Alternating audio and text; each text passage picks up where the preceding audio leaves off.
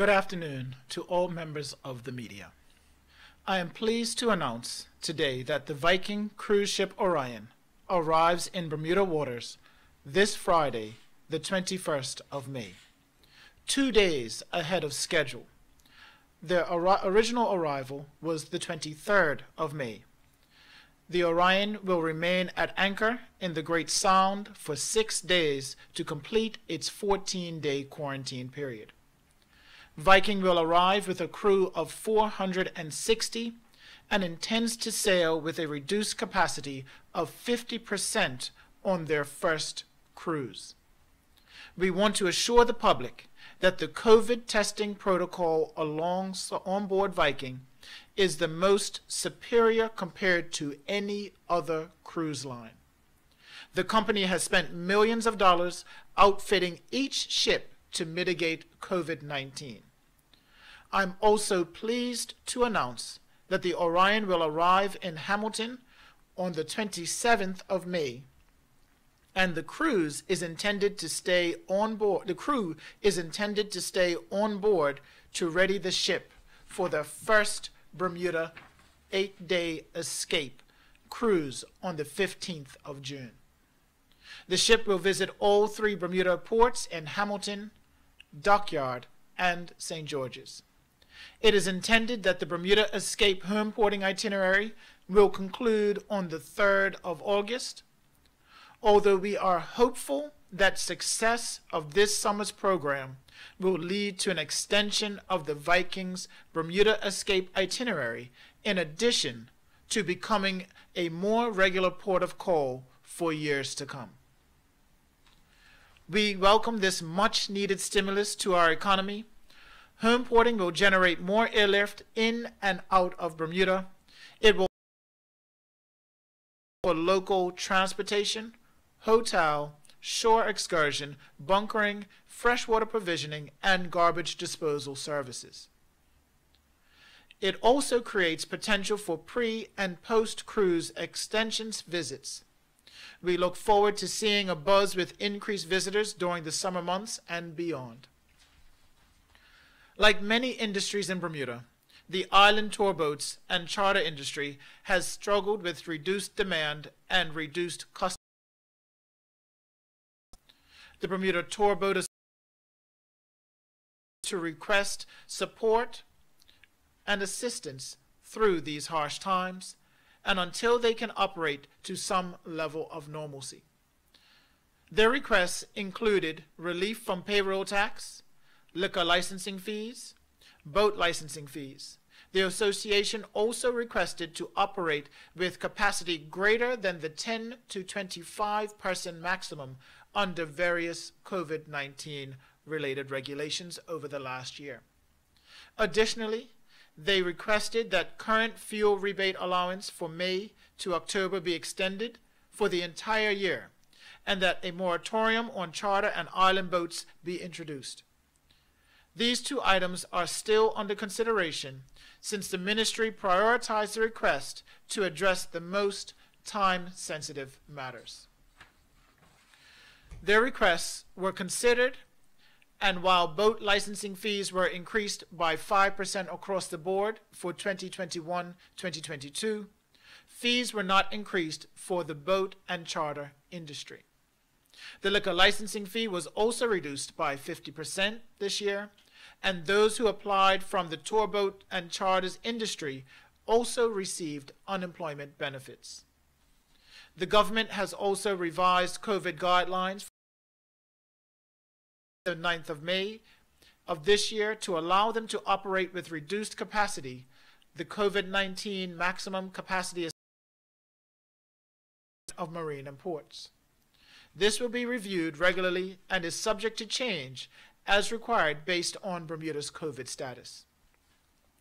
Lastly, as the weather gets warmer and more Bermudians and visitors take part in Bermuda's boating and active boating culture, we would want to remind boaters and watercraft users to be mindful of others and use care and caution.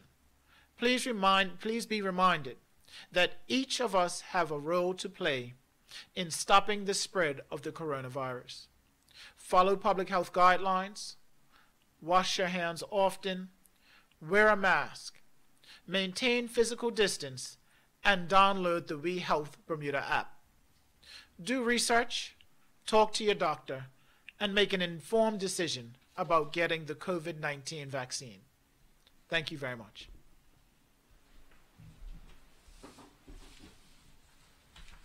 Good afternoon. Owen Johnson Barnes with the Royal Gazette. To start off with, you mentioned an increase in airlift to accommodate these home ports. Can you quantify that at all? Can you give us an idea of how many more flights are coming in, from where? Are these going to be charters? So if you it was in the media not too long ago that the Bermuda Tourism Authority touted that there was a doubling in the scheduled air service to the island, to and from the island, and so that would be from our main gateway cities. Now, one issue that's been coming up fairly regularly with the airport is that minimum revenue guarantee. Will these additional flights help to mitigate that? Any additional airlift, any additional passenger numbers will help mitigate that risk. Is it anticipated that more payments will have to come out this summer? Yes, it is anticipated that more payments will come out this summer, being as though the global travel trend is depressed below the 2019 numbers, and that is expected to happen for the next 2 to 3 years. Now, government last night discussed the Safe Key program. Obviously, that could potentially be a huge benefit for restaurants. I was wondering if that was being linked to this home porting initiative, so that people could perhaps come in and then, while on island, enjoy the indoor restaurants, perhaps enjoy tours, things of that nature. Things like that would always be an option, but it has not been decisively or definitively planned for or put into the plans moving forward. Mm-hmm. Also with the home porting, there's going to be an additional strain on public transportation potentially. How is that going to be addressed? Do we have minibus capacity? Do we have bus capacity, particularly with limited seating?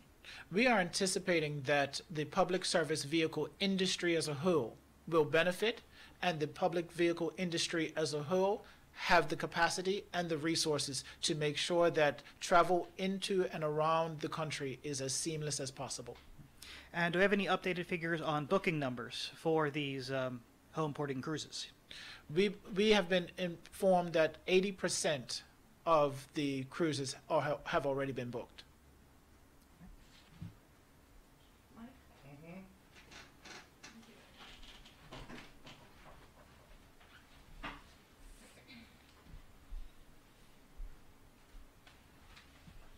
Good afternoon, Minister. Good afternoon.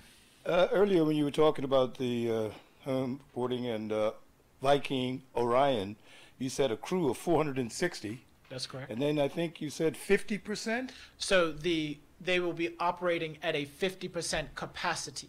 So the crew is 460 persons, but they will be taking 50% of the total capacity of the ship in revenue customers. So how much is 50%? They usually can take 900, so around the 950, so around the 400, 500 mark is where they're going to be starting with their first cruise. Thank you. I along the way have heard that airlines have reduced costs to fly people. I don't know if it's back out or in and out, but somewhere along the way the eyes picked up something saying reduce airline costs. Enlighten me on that. What you might be referring to is that there were promotional marketing schemes that were programs, promotional marketing programs with various home porting cruise lines, and that might be part of their package. If you book a cruise out of Bermuda, your airfare is included, and therefore it would work out to be this much. So that's not your baby. It's no, that would be marketing with the cruise lines that are home porting. Okay. Switching up a little bit, TCD. When I took a little go-by ride, I see a line going around the corner. Can you bring me up to speed with what's happening there? Yes, that's in line with the COVID protocols. So where we can't have any more than 10 to 25 people congregating, so we have to space them out, and so therefore it does end up coming outside the building. But as the protocols or the restrictions are relaxed, as we get better and we start moving from community spread to sporadic cases, we anticipate that we'll be able to get back to a more normal feel at the TCD. Yeah. Going back again to Friday, Orion coming in, you said staying out where to in the Great Bay? Great Sound. Sound? Yes, the Great Sound. So it was anticipated on taking 10 days to get here. And so therefore they would stay in at Anchor for an additional 4 days. So they would have the 14-day quarantine. Yes. Since they are coming in earlier, they will extend their time at Anchor before coming in. So instead of 4 days at Anchor, it is now 6 days at Anchor. How is that going to work with ferry boats or whatever's picking up the people to get them in? And No. So no, that's not when the revenue customers go on. That's just for right now. That is just the initial introduction to the island. They must follow the COVID quarantine guidelines set by the Ministry of Health. And so any mariner coming to the island must quarantine for 14 days with time at sea taken into consideration. Mm-hmm. So when you have the revenue customers, they'll go to Hamilton. It will come straight into Hamilton on the 27th, and from there it will start cruising out of Hamilton. So the board in Hamilton go do a cruise to nowhere, go back in, go to St. George's, cruise to 2 days in St. George's, cruise for a day in Dockyard, cruise for a day back into Hamilton. And just to reiterate, everyone on this cruise is Vaccinated. fully immunized. They are vaccinated, yes. Thank you, Minister.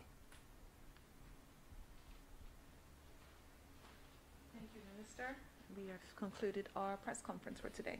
Thank you.